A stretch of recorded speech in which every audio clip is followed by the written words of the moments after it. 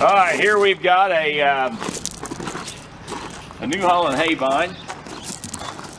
We turned it on, we hooked it up, so we're going to turn it on for you here in a minute. It is a 469. It's 9 foot. It's got the rubber rolls on it. It ran good. So the bat's like 8.5, but it'll be a 9 foot cut. 540 PTO. Not a ton of paint on it. I'm going to show you over here on the, pretty decent on the top. Got some rust starting on the back of the thing. A few little rust holes where you've had little pits where you've had some gas set on it.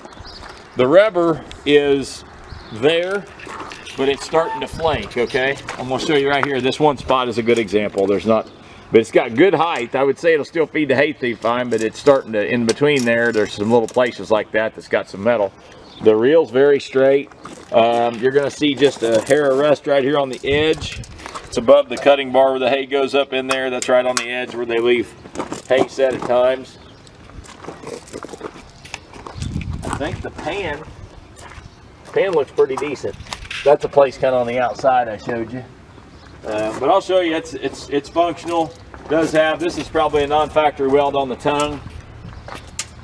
Okay. But I'm going to go ahead and turn it on here. You can hear it run.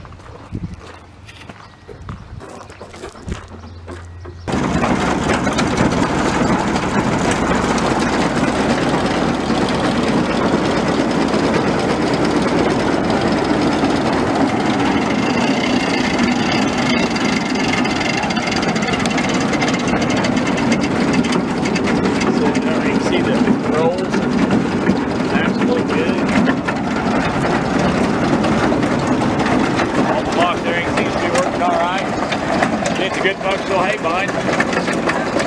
I showed you the imperfections I could see. You may have a little bit of a gearbox leak, I see a little bit of oil in there, but probably just need to check your oils.